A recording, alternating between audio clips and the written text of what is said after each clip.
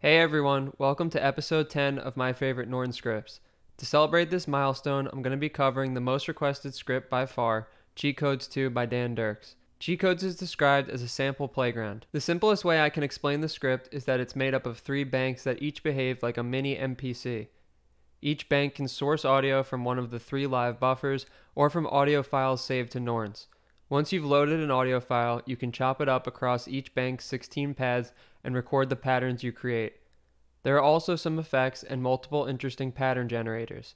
This script is incredibly deep and complex, so I'm just going to get right into it. When you launch the script, you'll see the main menu with 9 submenus. Before I get into any of the menus, I want to go over what the encoders and buttons do. Encoders 1 and 2 are used to navigate through the different parameters. Holding button 1 will bring up the macro and outgoing MIDI config menus. To enter the macro menu, press button 2 while holding button 1. Macros allow you to control multiple parameters with one knob. You can then use Norns, external MIDI, or Crow to control that macro.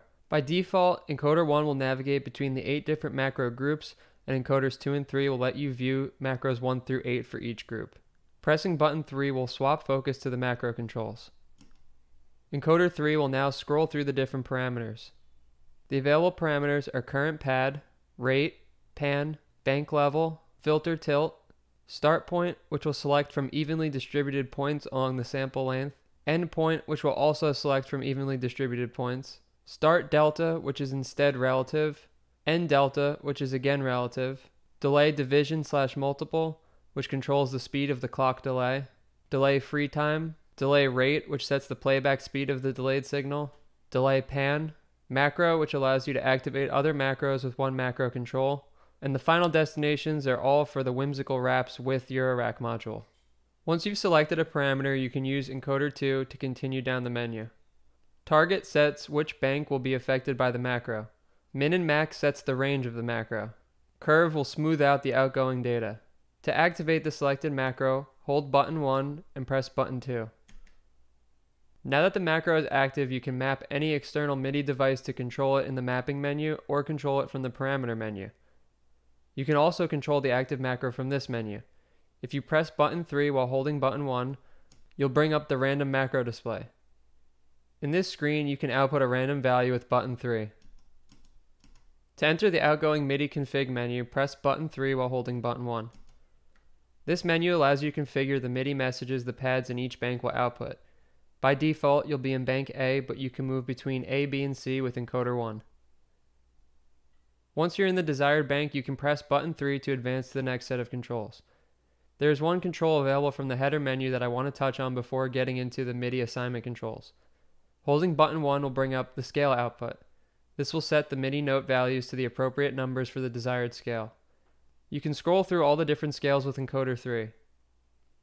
Pressing button 3 in this menu will reverse the note layout, so the notes will go in descending order instead of ascending. Now moving on to the main controls. The first batch determines the note and velocity for the given pad. Encoder 1 will scroll between the different pads. Encoder 2 will adjust the note, and encoder 3 will adjust the velocity. Pressing button 3 again will swap to the MIDI CC controls. This allows you to output MIDI CC messages when a pad is triggered. Once again, encoder 1 will scroll between the different pads.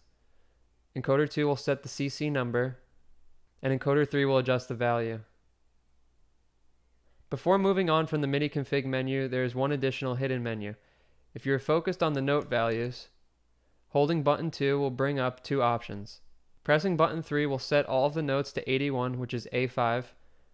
Pressing button 1 will set all velocities to 127 or max. If you're focused over the MIDI CC controls and hold button 2, button 3 will set all the MIDI CCs to their default inactive state, and button 1 will set all the CC out velocities to 127. Pressing button 2 will return you to the main menu. Here, holding button 2 will bring up the transport controls. Encoder 1 will navigate between transport, tap, and click. On the transport page, encoder 2 will adjust the BPM by 1, and encoder 3 will adjust the BPM by 0.1. Button 3 will start or stop playback. On the tap page, encoders 2 and 3 will once again adjust the BPM, but here button 3 can be used to tap in the desired tempo. Finally, the click page allows you to toggle on or off a metronome click with button 3. Now that those controls are out of the way, we can move on to the submenus. The first submenu is the loops menu. This is where you assign either a live recording or pre-recorded clip to the pads. You can control banks A, B, and C from this menu. Since the controls for all three are identical, I'm only going to be explaining bank A. When you first enter the menu, you'll be seeing the global view. In this view, encoder 1 will navigate between banks A, B, and C, the live buffer, and the loops view. Encoder 2 will set the source for all pads in the current bank, either live buffer 1, 2, or 3, or clip 1, 2, or 3. If you select clip, this will allow you to load an audio file from Norns. Holding button 1 will bring up a bunch of controls that I'll get into shortly, but pressing button 3 while continuing to hold button 1 will bring up the audio files menu. You can select an audio file from here and it will be loaded into clip 1. Encoder 3 will transpose all the pads in the current bank by semitones with a range of 24 up or down or 2 octaves. Holding button 1 will allow you to bring up some additional controls. You can use encoder 1 to select the alternate controls. Now encoder 2 will double or halve the playback speed of all pads in the bank. Negative values will change the playback direction to reverse. Encoder 3 will adjust the speed ramp. At higher values the speed changes will glide, and at lower values the changes will be instantaneous. Holding button 2 will bring up the loop toggle. Pressing button 3 while continuing to hold button 2 will toggle looping for all pads in the bank. Pressing button 3 will switch to the local view. This view allows adjustments to be made on a per pad basis. Encoder 1 will move the playback window. This allows you to change the start point of the pad while retaining the same length. Encoder 2 will adjust the start point, and encoder 3 will adjust the end point. Holding button 1 will enter zoom mode. Pressing button 2 while holding button 1 will set the global BPM to match the length of the current loop. Pressing button 3 while holding button 1 will randomly set the start and end points of the current pad. While holding button 1, turning encoder 1 will scroll through the different pads in the bank.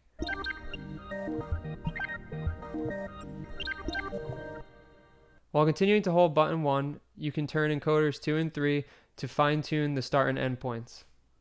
Back on the main local screen, holding button 2 will bring up the same controls from the global window, except these can be adjusted on a per pad basis. You can set the buffer or clip for each pad and transpose it in semitones. Using encoder 1, you can navigate down to the second set of controls, and from here change the playback rate and rate slew. While continuing to hold button 2, pressing button 3 will activate looping for the current pad. So those are all the bank controls. Now I'm going to move on to the live controls. These will affect the behavior of the live buffer. You can access these by navigating to the L with encoder 1. By default, you'll see the buffer and any audio you've recorded into it. There's a playback/record head indicator, and the 2 parameters at the bottom are for feedback and random probability. Encoder 2 will adjust the feedback, and encoder 3 will adjust the random probability. Feedback is similar to the feedback on Otis. At higher values, you'll be able to do sound-on-sound looping, and at lower values, the previously recorded material will lower in volume each pass until it's inaudible. Random probability sets the likelihood that recording will be toggled on. Holding button 1 brings up some more controls. You can select the alternate controls with encoder 1. Now encoder 2 will set the record mode, either loop or one-shot. Loop will continue recording until it's toggled off. One shot will record once for the full duration and then stop recording. Total controls the duration of the live buffer in seconds.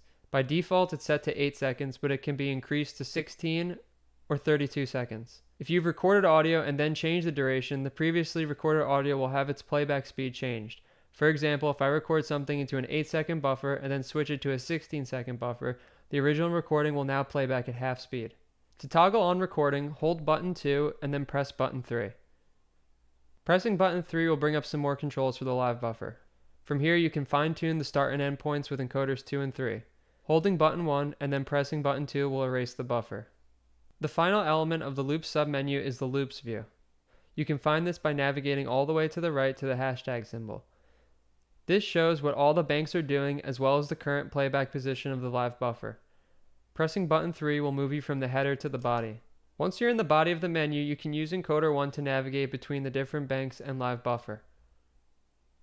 Holding button 1 and turning encoder 1 will scroll through the different pads of the current bank. Encoder 2 is used to adjust the start time of the current pad, and encoder 3 will adjust the end time. Holding button 1 while adjusting the start and end times will allow you finer resolution. Holding button 2 and turning encoder 1 will move the current pad's playback window while retaining the overall length. Holding button 2 and pressing button 3 will evenly distribute the audio across all 16 pads.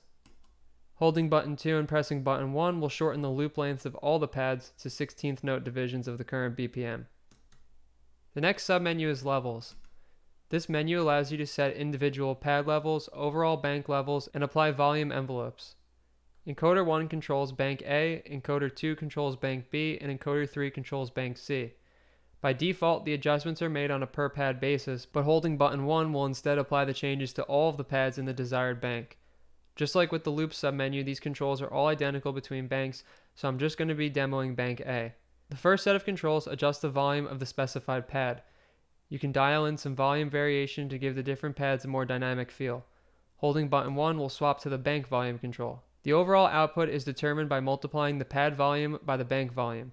The bank volume control is helpful for fading in an entire bank while retaining the individual pad volume variations. Pressing button 3 will move on to the envelope controls. You can use encoder 1 to select one of the 3 available shapes. The shapes are falling, rising, or rise-fall. Pressing button 3 again will allow you to toggle on cycle with encoder 1. If cycle is active, the envelope will re-trigger once it reaches the end. Finally, pressing button 3 again will bring up the envelope time control. This sets the length of the envelope in seconds. For the rise-fall shape, the time will reflect the overall length of the envelope instead of a single stage. Just like for the bank volume, holding button 1 while adjusting any of the envelope controls will apply them to all pads in the bank. The next submenu is the pans menu. The pan controls behave similarly to the volume controls. Once again, encoder 1 is used for bank A, encoder 2 is used for bank B, and encoder 3 is used for bank C. Also like the volume menu, holding button 1 will instead apply the changes to the entire bank instead of an individual pad. The cool thing about this is that applying a bank-wide pan will be displayed on each individual pad when you release button 1. This makes it easy to introduce lots of pan variation. After pans, we have the filter controls. Once again, encoder 1 will control bank A, encoder 2 will control bank B, and encoder 3 will control bank C. Unlike the previous 2 submenus, by default the filter controls will be bank-wide instead of pad by pad. You can toggle between the 2 options by long pressing button 1. The first control is the filter cutoff. In the middle, there is no filtering being done. Moving to the left will activate the low-pass filter, and moving to the right will activate the high-pass filter. You can move between the different controls with button 3. The first one sets the slew time for cutoff changes in seconds. The second one allows you to adjust the filter resonance. Higher values are more resonant. Finally, we have the encoder behavior. Continuous will slew to new values, whereas jumpy will snap to them. Now we have the delays menu. The last 2 menus are pretty self-explanatory, but the delays menu is a bit tricky. I'm going to go through the pages in order. In this menu, encoder 1 will swap between left and right.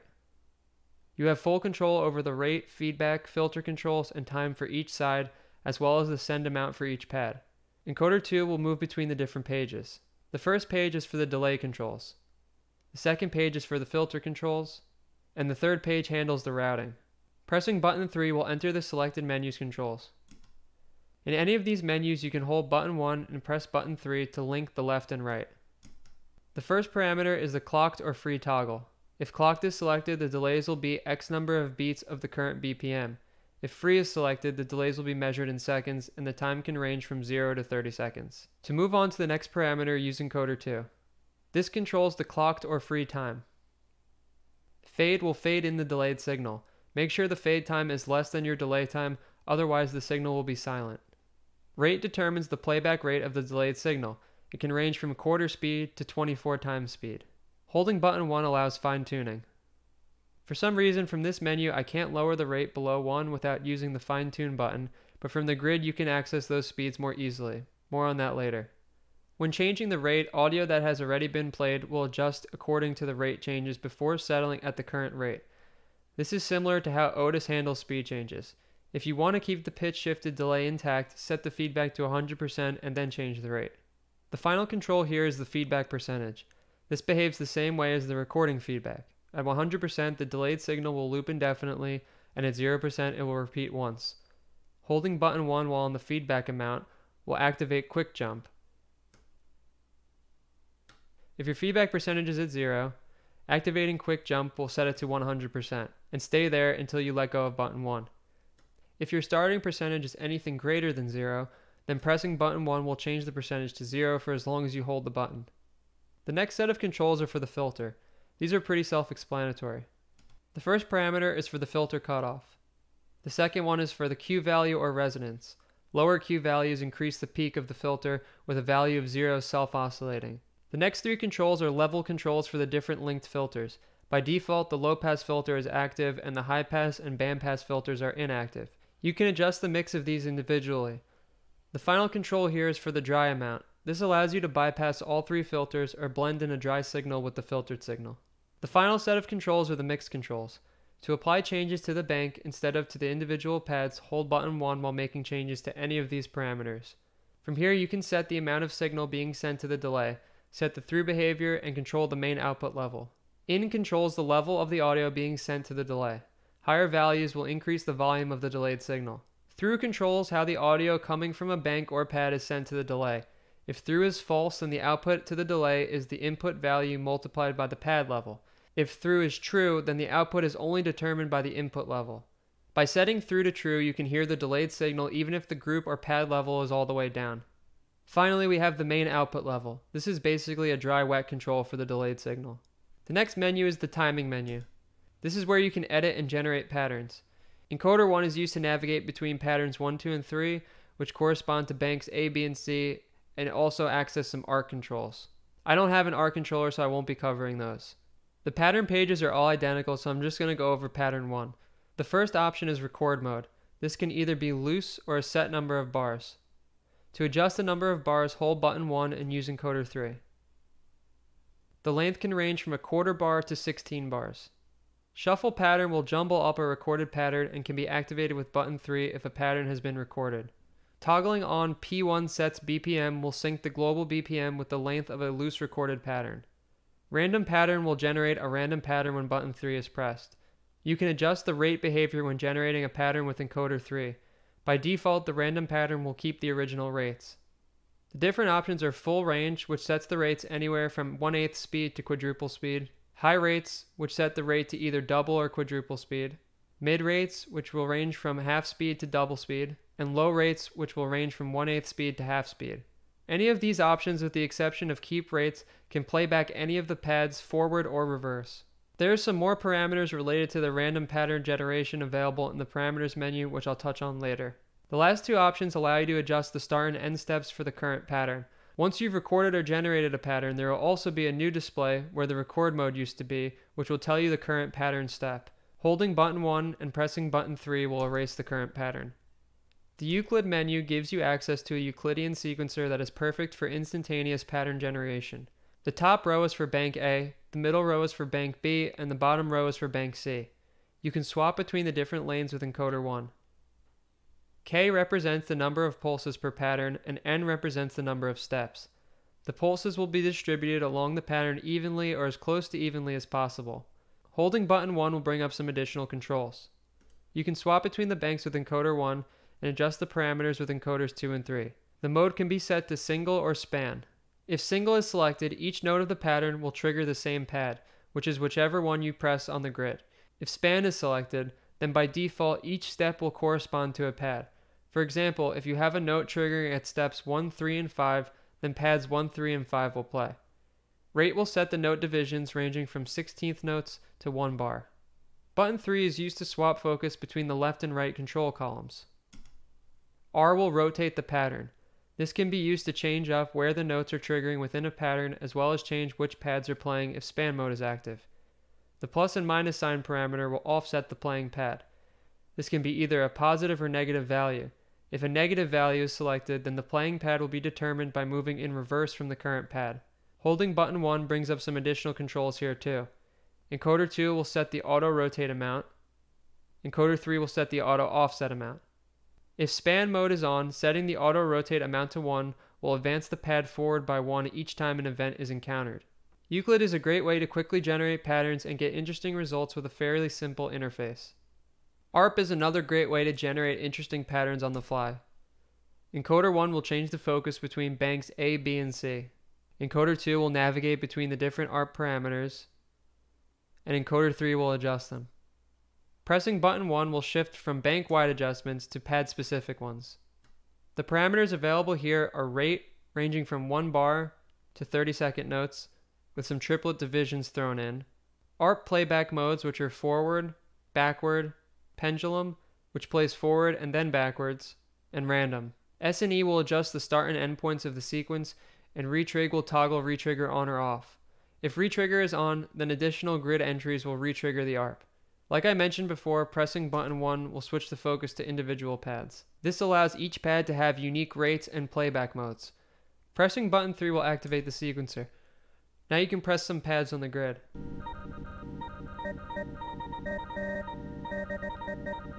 Pressing button 3 again will lock the sequencer.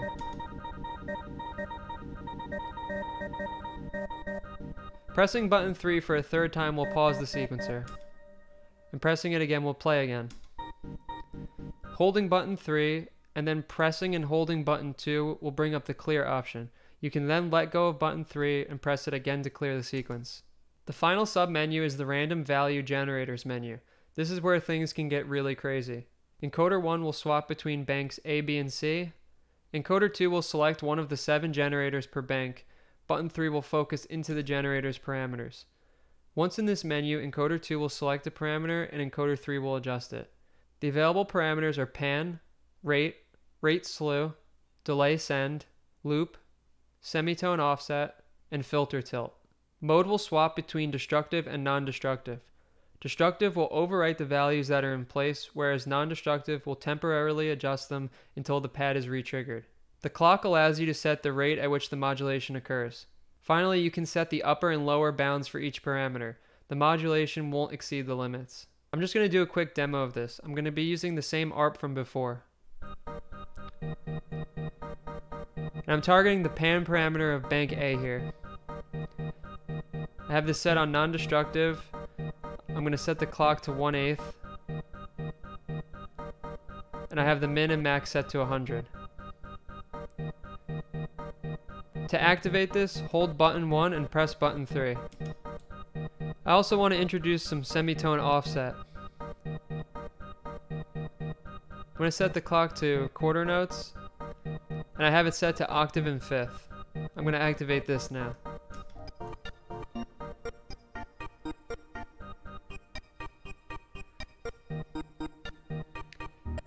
As you can imagine, this will get pretty crazy pretty quick. It shouldn't be a surprise to anyone that there's a ton going on in the parameters menu. Before we even get into the actual menus, there's a grid/arc page with some controls. Grid LED style lets you choose between very bright, 4-step, and grayscale. Grid size lets you swap between 128 and 64 for users of the 64 grid. Vert rotation allows you to swap the orientation of the grid depending on whether you want the USB port on the top or bottom. MIDI grid enables the use of the MIDI grid library, which turns a launchpad or Ableton push into a grid controller. Arc size toggles between the 2 and 4 dial arc controller. There's also a crow submenu here, but I'm not going to be covering that. The first submenu is the collections menu. From here, you can save your cheat code session and all your audio files. Load collection will recall a saved collection. Collect live buffers will save the audio in your live buffers. Save new collection will save the current state of cheat codes and you can name it using the encoders. Overwrite loaded collection will save over whatever collection you have loaded at the moment. Delete collection will delete the current collection. Save default collection will set the current session as the default for when cheat codes is launched. The normal preset system is incompatible with cheat codes, so you'll need to use this method for saving and loading sessions. The next submenu is the loops and buffers menu. There are a lot of parameters here that are available from the loops menu. Clip 1, 2, and 3 sample allow you to load an audio file from Norns' audio folders. Save live buffers 1, 2, and 3 will save the current live buffer to cheat code's audio folder. Left and right incoming audio level allows you to adjust the input levels of the left and right inputs. The live record behavior options are the same as the loops menu and let you switch between loop and one-shot. One-shot sync sets the behavior for one-shot recording. Next beat and next bar will wait for the next beat and bar respectively to begin recording. Free will record immediately, and threshold will only record once the specified threshold is crossed. Threshold recording is my personal favorite and I find it super useful. If you choose threshold, you'll see an additional parameter pop up underneath. This lets you set the threshold for recording. One-shot offsets loop will set the end of the buffer to wherever you stop recording when using one-shot mode.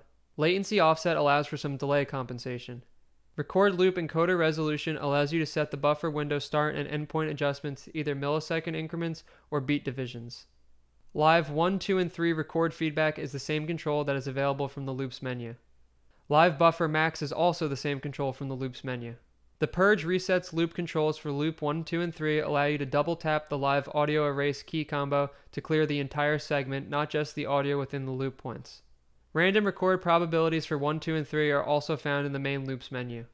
Encoder resolution for banks A, B, and C is the same as the record loop resolution, with the start and end time changes being either millisecond divisions or beat divisions. Fade time for A, B, and C lets you control how long of a fade in and out you'd like on each pad. By default, all three have a 10 millisecond fade, which is also the maximum. The lower the fade, the more clicks you'll hear when the pads play and stop. Finally, we have the global settings. The global pitch offset is the same parameter that is available from the loops menu. Preview clip changes will enable or disable previewing audio files when loading them into one of the clip slots. Visual metronome will turn on or off a small metronome display in the loops menu. The next submenu is the timing, patterns, and ARPs menu. The first three controls toggle on live quantization for pads A, B, and C. This will quantize live button presses. Patterns launch at allows you to lock pattern launch to either next bar or beat. Grid pattern style allows you to swap between classic and rad sauce. If rad sauce is enabled, then the Zilchmo controls from row 4 can be recorded into a pattern. I'll be explaining what Zilchmo controls are in the grid portion of this video. Sync BPM to free pattern is the same control from the timing menu. I had said during the timing section of the video that there were some more parameters for random pattern generation, and these are them.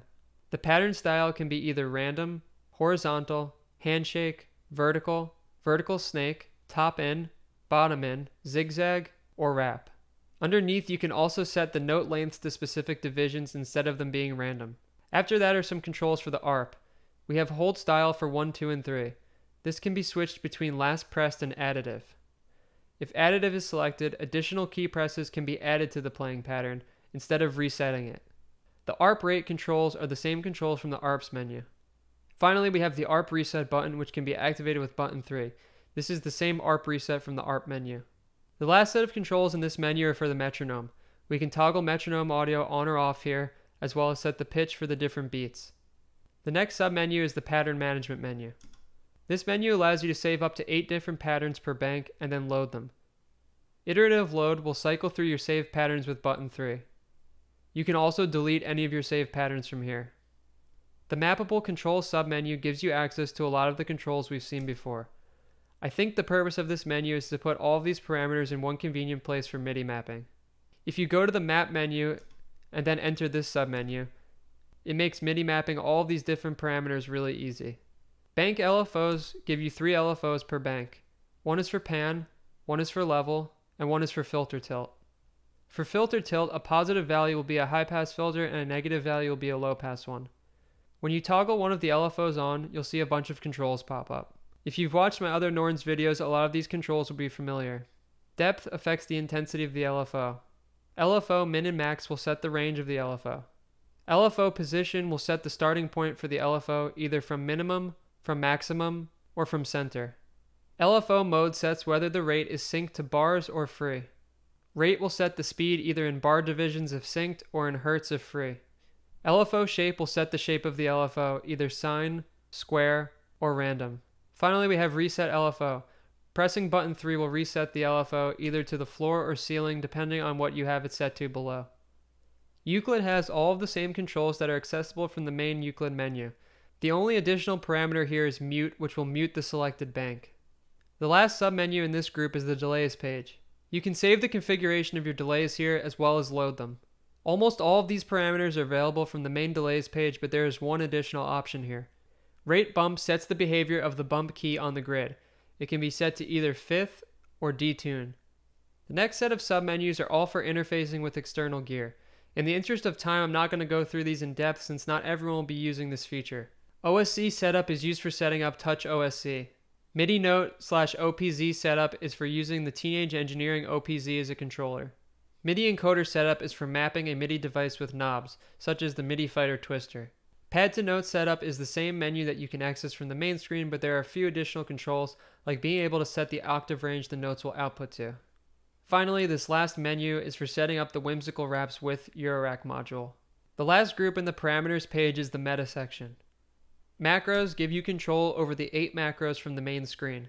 Here you can use Encoder 3 to control them individually. You can also map all of these to an external MIDI controller using the map menu. Macro LFOs are per macro LFOs.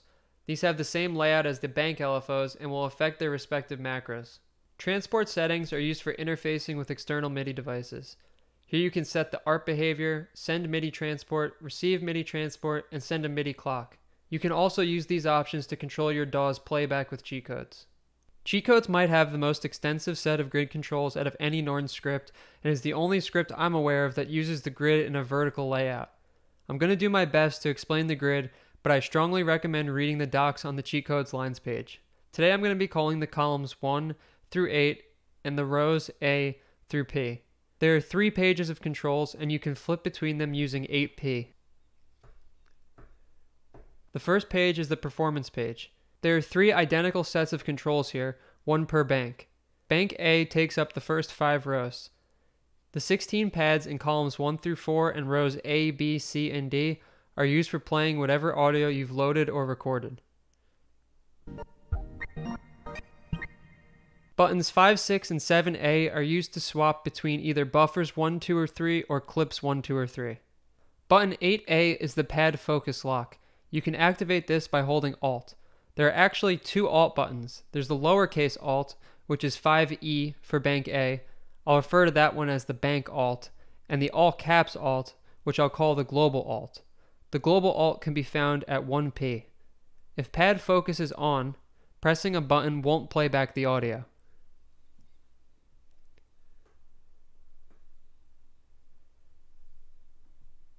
This is useful for editing a slice when a pattern is playing. Button 5B will set the source for the current bank to a live buffer, and button 6B will set it to a clip. Button 7B is another button that requires Alt to work. This will create a random pattern.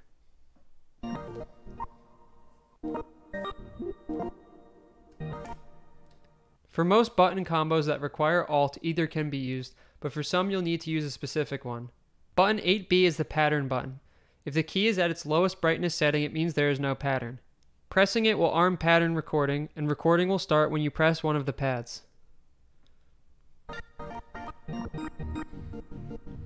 To stop recording and activate playback, press it again.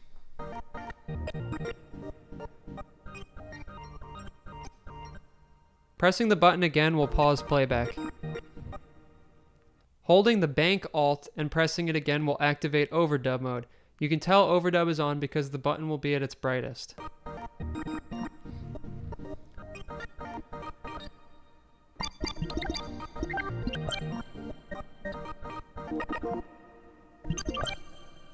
To reset the pattern, hold the global Alt and press the pattern button. 5C is the loop toggle button. If the button is illuminated, it means looping is active.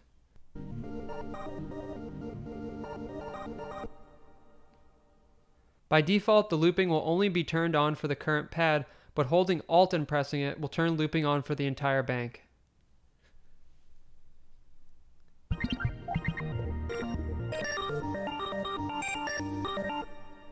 "6C is the ARP toggle. Pressing it again while holding down one or more pad will lock it. Depending on how you set the ARP behavior in the parameters menu, you can press additional pads once it's locked to add them to the sequence.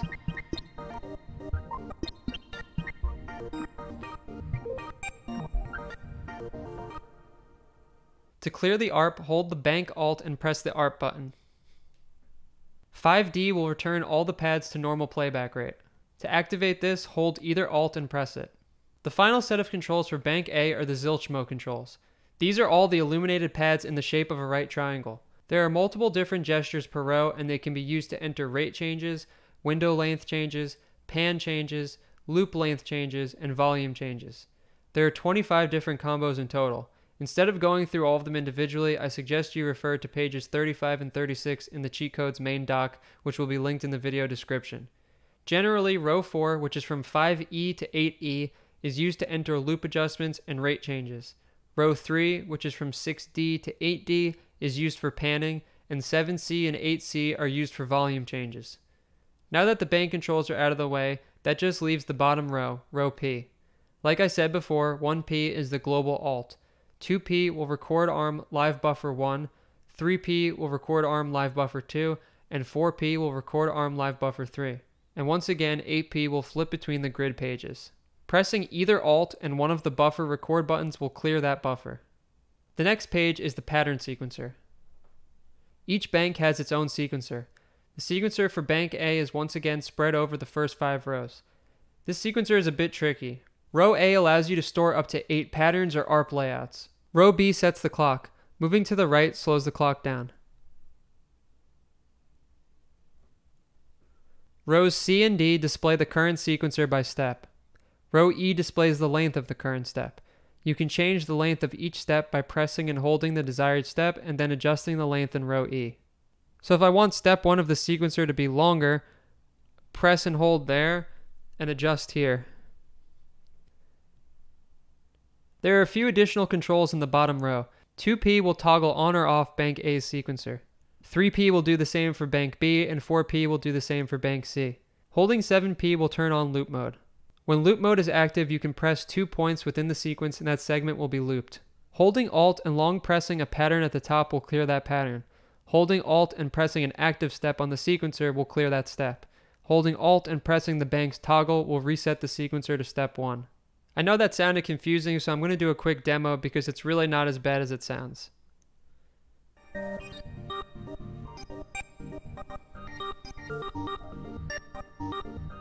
Once you have an ARP you like, you can save it to one of these slots.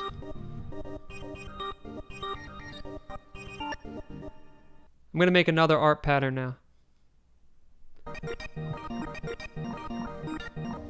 And save that one to slot 2.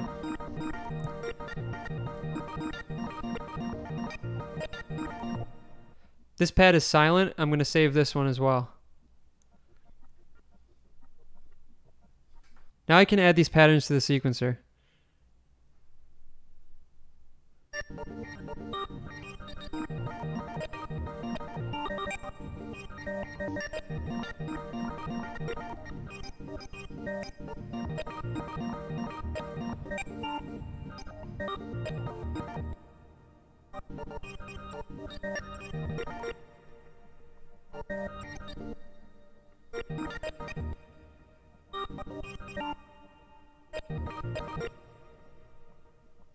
The final grid page is the delays page. From here, you get full control over the delays as well as access to banks A, B, and C's pads and row 4 of the Zilchmo controls. The controls on this page are mirrored. The left side is for the left delay and the right side is for the right. I'm just going to go over the controls for the left side, which span across columns 1 through 4. Columns 1 and 2 from rows A to H are save slots. You can press any slot in here to save the current state of the delay. To recall that delay, press the button again. Holding Alt and pressing a save slot will reset it. To make it easier to hear the changes, I'm going to make a simple ARP.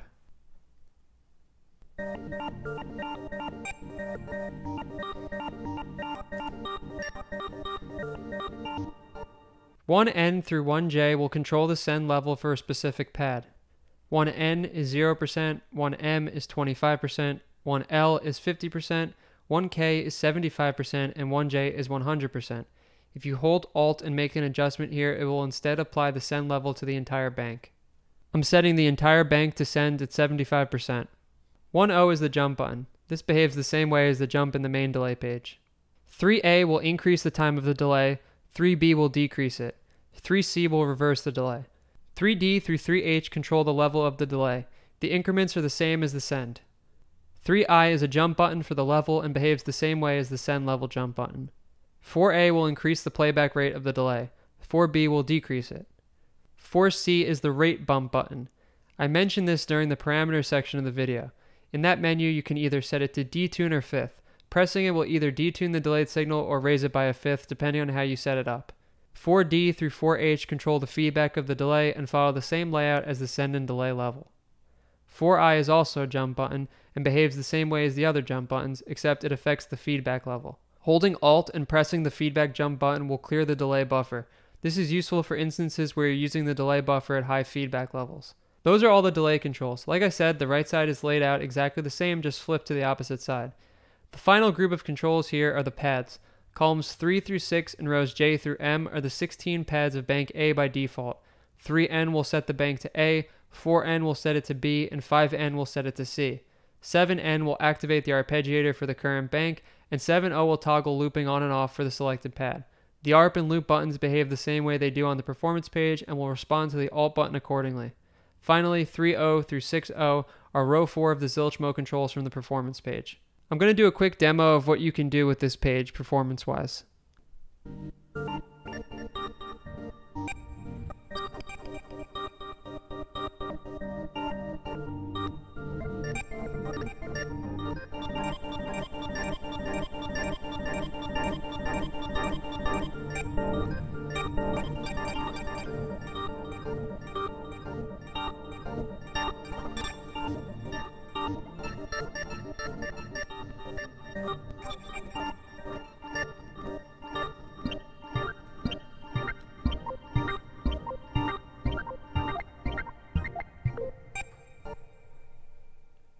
Like Cheat Codes definitely feels like its own self-contained workstation. It's so extensive that it could be its own standalone piece of gear, and I don't think anyone would be disappointed with it.